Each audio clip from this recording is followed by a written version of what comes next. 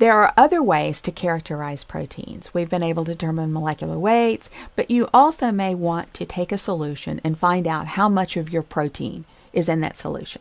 It may be a cell contents. Is your protein in liver cells or kidney cells? Whole variety of applications. But if you have a sample, you can add antibody to your target protein, and that antibody will bind to the protein in the solution.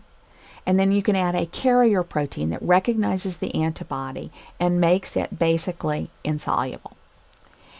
And then you can centrifuge this because you now have a large enough complex that it separates, and you can remove the supernatant and then resuspend and examine what you have and how much of your protein is present. You can also form complexes.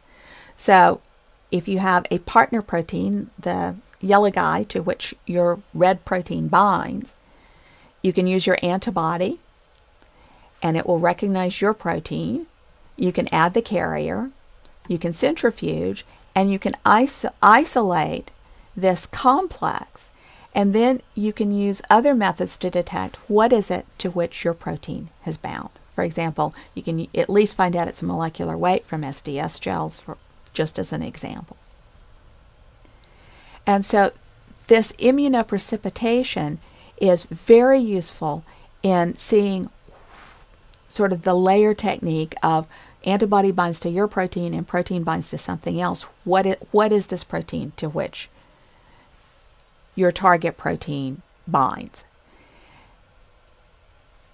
But we need to know more than just those things. And the antibodies are very useful, but looking at a purified protein is really important. And so, what size is your protein?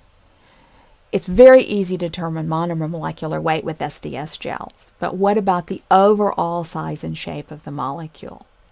And that's where molecular sieve or gel filtration chromatography comes in.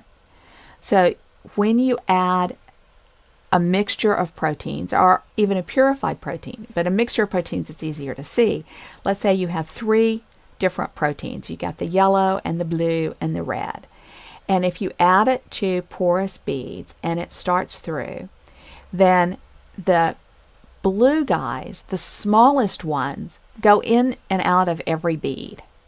And so it takes them more time. On the other hand, the yellow guys go outside of every bead. They can't enter the pores, and so they go through the fastest. And so your largest proteins come out first, your medium-sized proteins second, and your smallest proteins come out last. So you can get oligomer molecular weight, the assembled protein molecular weight, in this way.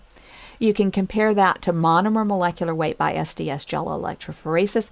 If you have a hetero oligomer, that is more than one subunit, often those subunits may be slightly different molecular weights, or sometimes even vastly different molecular weights. There are other methods to look at size, including mass spectrometry, where you can also even determine sequence, but it is complex, and ultracentrifugation. And I just want to mention those methods. We're not going to go into them in any detail.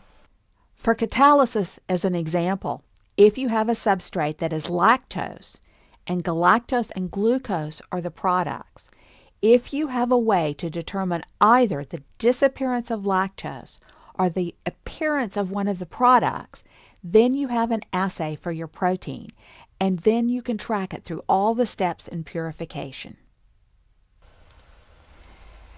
So I want you to think about, you've successfully isolated this great new protein that you're excited about, and so how would you go about characterizing it? In what order? Occasionally, a protein is isolated, identified in some way, it's a partner for something, and there's no information about its function. How would you figure out what this new isolated protein does? What's its function?